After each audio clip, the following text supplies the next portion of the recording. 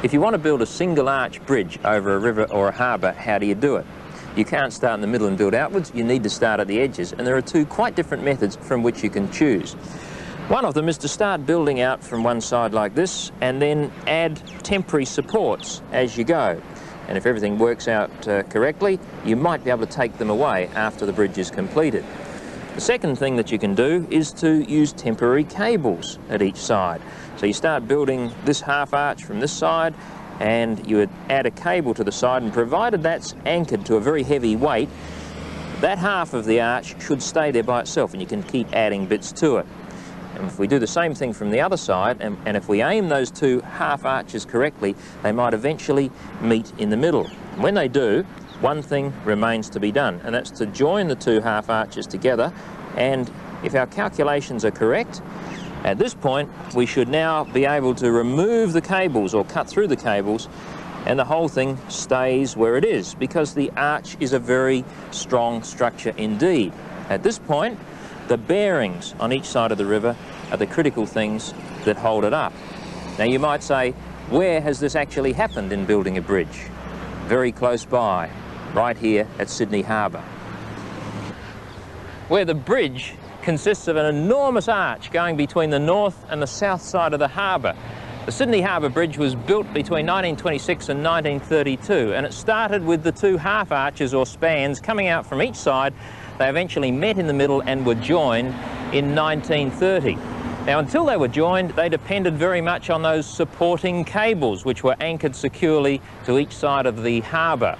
But once they were joined, the critical points were now the bearings on each side of the arch. Because pretty well all the way to the bridge comes down to these points at the bearings, on this side and on the other. Why not simply bury the ends of the arch in the earth on either side? Well, that might work with a stone bridge, but it's not going to work with a steel one, especially a long steel one that gets very hot. Because as steel gets hot, it expands, it grows longer. And if you had the ends anchored in the dirt, two things might happen. Firstly, the bridge might get longer and push the sides of the harbour apart, not awfully likely. So the sides of the harbour would stay there, the bridge getting longer between them would distort and twist, and you can't have that either. So that's the function of the bearings. They allow a certain amount of movement. As that bridge gets longer and shorter, getting hotter and colder, the top of it can go up and down a distance through about that, 18 centimetres. That's quite a bit of movement in a big bridge. And the bearings here allow the whole thing to flex.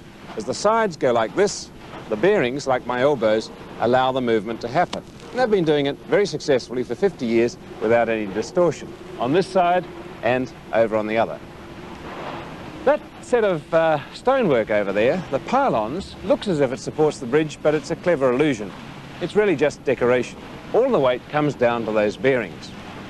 Of course, bearings, arch, pylon, they're all there for one purpose, and that's to get the traffic across. And the traffic is riding on the deck. That's actually slung from the arch on long steel straps. And these days, it takes an enormous amount of traffic in trains, cars, and pedestrians.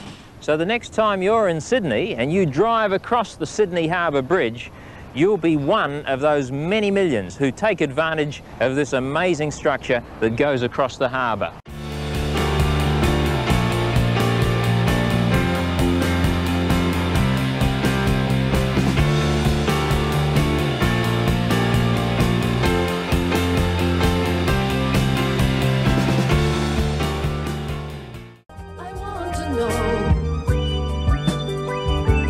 Curiosity.